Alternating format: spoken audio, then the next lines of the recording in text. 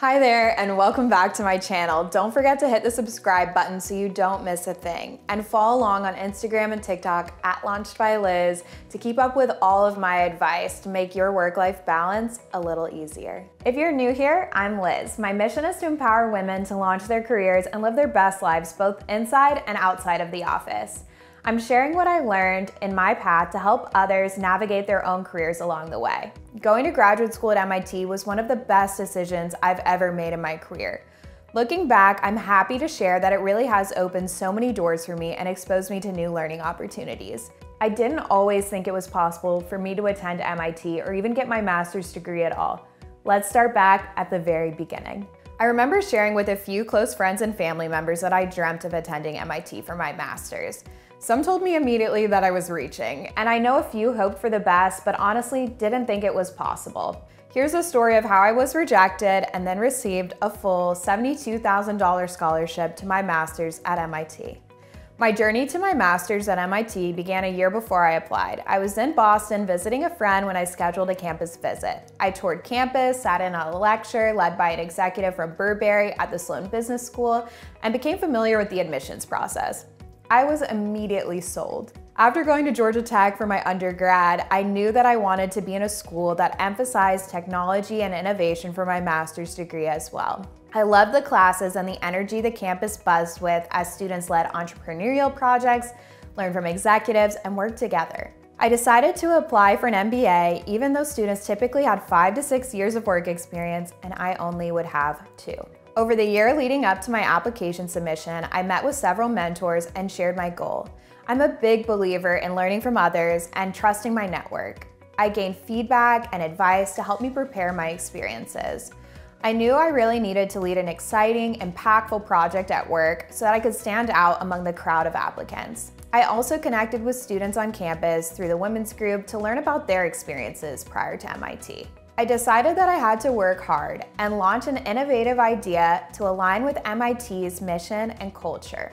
At the time, I worked in operations as an entry-level analyst. I noticed that there were better ways to do reporting and proactively plan our operations. I taught myself data analytics to find a better way.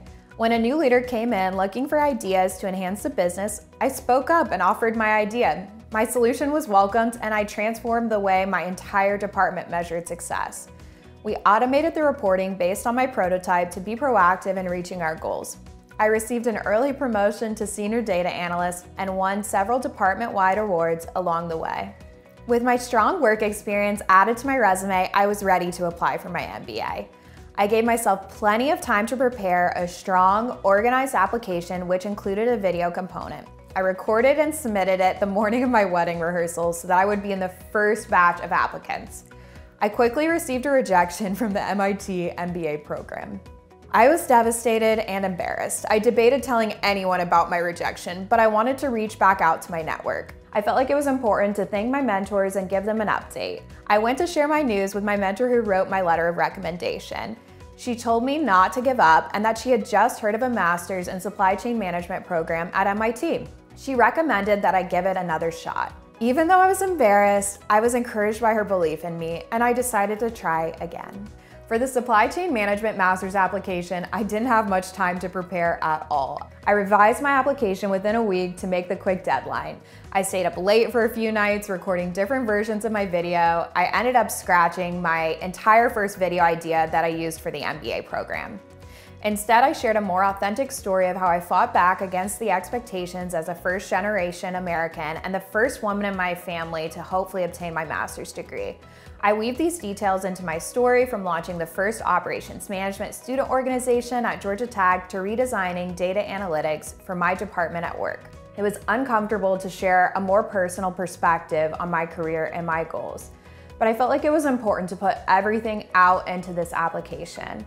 This was my last shot of achieving my dream of graduating in MIT's class of 2020 with my master's degree. I had to give it my all. I was shocked when I got the email that I was accepted to MIT's Master in Supply Chain Management program and that I was a finalist for a scholarship too. I flew up to Boston to meet the faculty and staff. I was nervous and so excited to be in the same room as the most accomplished researchers in supply chain. I remember I started crying in disbelief when my name was announced as the recipient of the first Advancing Women Through Education Awesome Full Tuition Scholarship in history for MIT's class of 2020. Going to MIT changed my career and my perspective. Graduate school opened so many doors for me, and I'm sharing my story to help others reach their goals as well. It's important to find the right master's program that you can add value to and that will also help you reach your long-term career goals. A master's degree is an investment in your education and your future career path. If you know getting a master's is what you're meant to do, persevere and continue to be open to the opportunities. Advice from a mentor could change your life too, so don't wait to embrace the power of a strong network. I hope that sharing my video helped you gain clarity and confidence in your career.